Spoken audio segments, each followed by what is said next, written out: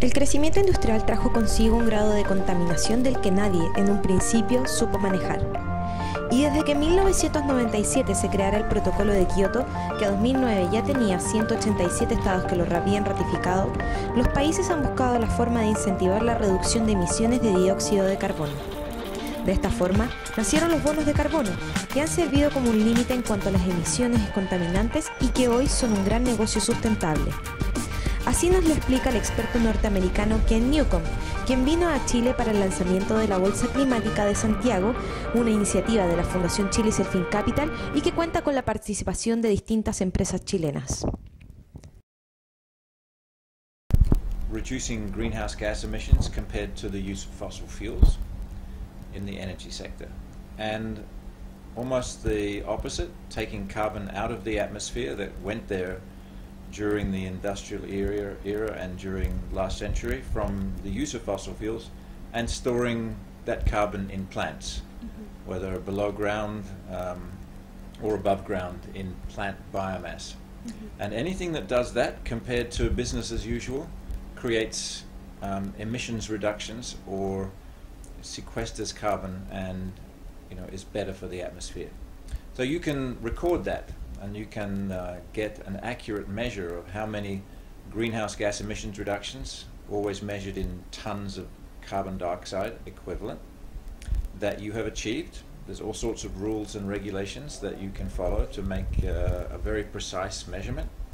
And then you can trade those emissions reductions to companies, say in Europe, who are obliged to reduce their emissions and are allowed to buy offsets, say from a Chilean company or project, to meet their obligations under their domestic regulations.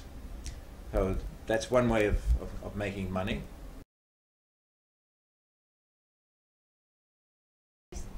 Well, what is new for Chile is that it says, through the voluntary efforts of these 8 big companies and the partnership of Fundación Chile and Serfín,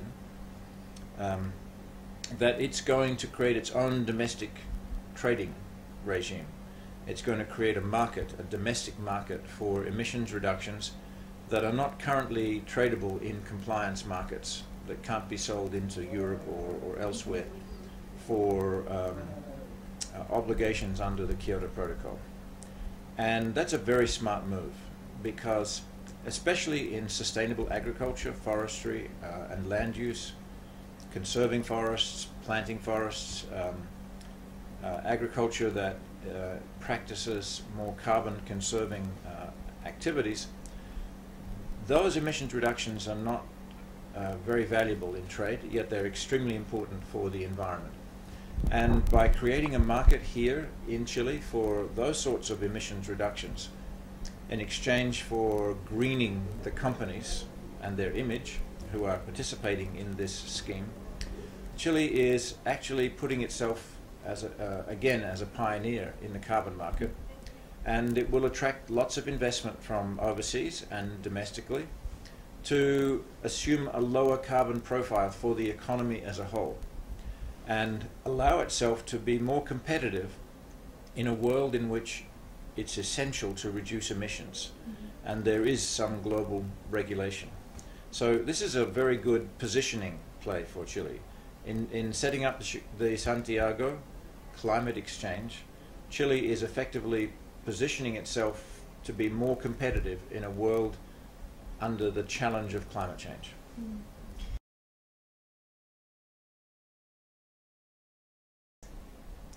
Well, I think it's there are really 2 outcomes. As I said, there'll be quite a lot of investment in land use, forestry and sustainable land use, whether it's conservation of biodiverse landscapes, whether it's reforestation of degraded agricultural land, or simply better cropping practices to ensure that more organic matter is left on the ground than in the soil. Those sorts of things so far have not attracted investment because there's not been a market for those kinds of emissions reductions, or not a very good market. Now Chile is making this market.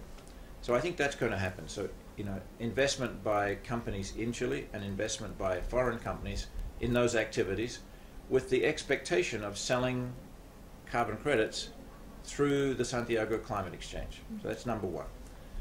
Number two, in the negotiations of the post-2012 global agreement under the Climate Convention that has been going on in Copenhagen, Cancun, and Durban, all very difficult negotiations. The parties to the Climate Convention have said that they want to reward efforts, domestic efforts, by developing countries where those countries take specific measures above and beyond business as usual to reduce their greenhouse gas emissions.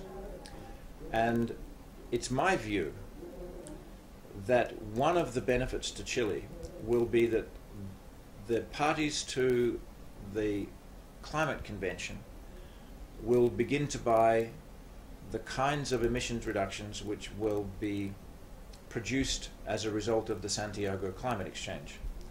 So those emissions reductions that currently can't be sold in the Kyoto markets in Europe or Japan will now be able to be sold to the parties of the Climate Convention as a reward to Chile for being proactive in creating these kinds of emissions reductions. And I think that's going to be much bigger than people realize. And it's the first mover advantage that Chile is creating here that will create the opportunity that Chile will capture compared to its economic competitors in the region.